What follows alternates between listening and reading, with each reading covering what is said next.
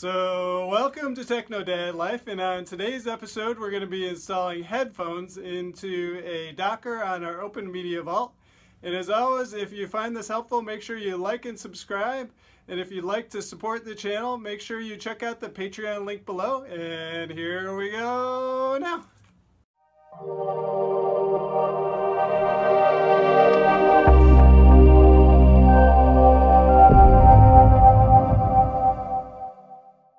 Okay, so let's get started with headphones. So first we're going to type headphones into this box. And we're going to click on the Linux server version. We're going to start that. Once that's done, we're going to click close. And we're going to go to headphones, click info. We're going to scroll down to the usage area. So these are the things that we need to make sure we have. Next, we're going to click shell in the box, click web client, log in as root, and your username, and then type in ID, and then whatever your username is. Ours is user1. And so here we need the UID and the GID, so write those down. Click exit and close that. We're going to go back to Docker, click on headphones, run image, type in headphones as the container name. Restart policy always, network mode is host. And so here we're going to type in PUID. For me that was 1000. Click plus. PGID, that was 100. Click enter. Time zone, and for me that is America / New York. Hit plus. Next we're going to go down to container path. Hit that slash and config file. And so if you haven't already, you go to your app data folder and simply create a headphones folder, and that will be for our config. So we're going to go to shared folders, app data, headphones, okay, hit plus. Next we're going to do another slash, hit downloads, go back to our shared folders, go to downloads, and we're going to click complete downloads, click OK. Hit plus, hit the slash again, music. So for this we're going to go to the shared folders again, media, click on the music folder and hit OK. Hit the plus sign. Next we're going to add in one thing here, and so volumes from, we're going to click on transmission, click the plus first. And so what that will do is tell headphones to wait for transmission to start before it does its magic. Then click save. Now if we go down here, you can see headphones is started.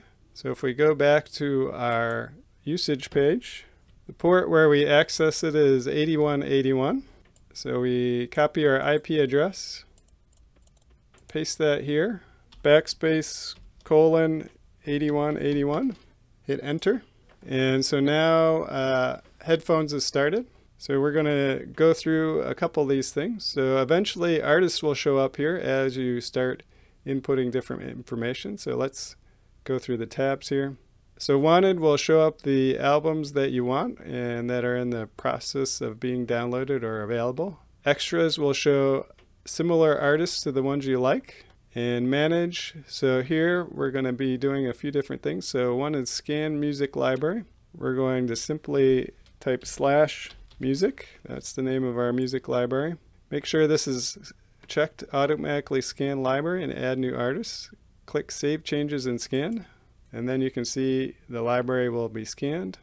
If you have a Last.fm account, it will import your favorite artists here. Force actions will enable you to force either check for albums, artists, updates. Although the updates will be updated through the container, so I wouldn't actually use that. So force legacy, I would just leave these alone. Next we'll click history, and this will show up the history of different things that you've added. And logs will show what the program is doing. So for some reason for me it's looking for Justin Timberlake. And then the final one is over here, web interfaces. So these, we do want to change a few things here. So automatically, headphones is not allowed to be accessed from outside your local network. Download settings, so we actually have our transmission already installed. And so what we'll do is we'll bring that up. and copy our IP address from there. And we're going to paste that here. And so now it will automatically connect to transmission when it wants to download something. And we do have to do one other thing. I don't have a username or a password. Is click Save Changes. And there you can see the changes have been saved. Search providers, this is where you can add in any search provider that you want. Once we click on the Pirate Bay, then we want to scroll down, click Save Changes. And next, if you want to change quality, you can do that here. And so what we will do is post-processing. So we want move downloads to destination folder. Delete leftover files. We're going to click on our /music folder. Then click Save Changes. Notifications, if you want to have yourself notified if something's happening. Advanced settings, we're not going to change anything here. And now let's go back over to our home page. And here you can see it's suggesting different artists. And so what we'll do is we will type in Elton John, and there it's going to suggest it for me. So we're going to search for that. And so on this page, basically it's bringing up all the different names of people who have Elton or John in their name. And so we want the one that's on the top. So a couple different things here. So if first we click on the microphone, and here it will give us Elton John's complete catalog of music. Next we're going to click on his name. And so now it's going to basically bring up again his complete catalog of music. And if we want, what we can do is as things come up, we can scroll through the list and click just want, and then that will add it to our list of things to be watched for. So that's the basics of headphones. If you like this video, make sure you like and subscribe, and check down below for more links. And if you really found this helpful, check out my Patreon page to support future videos. Thanks, and we'll see you next time.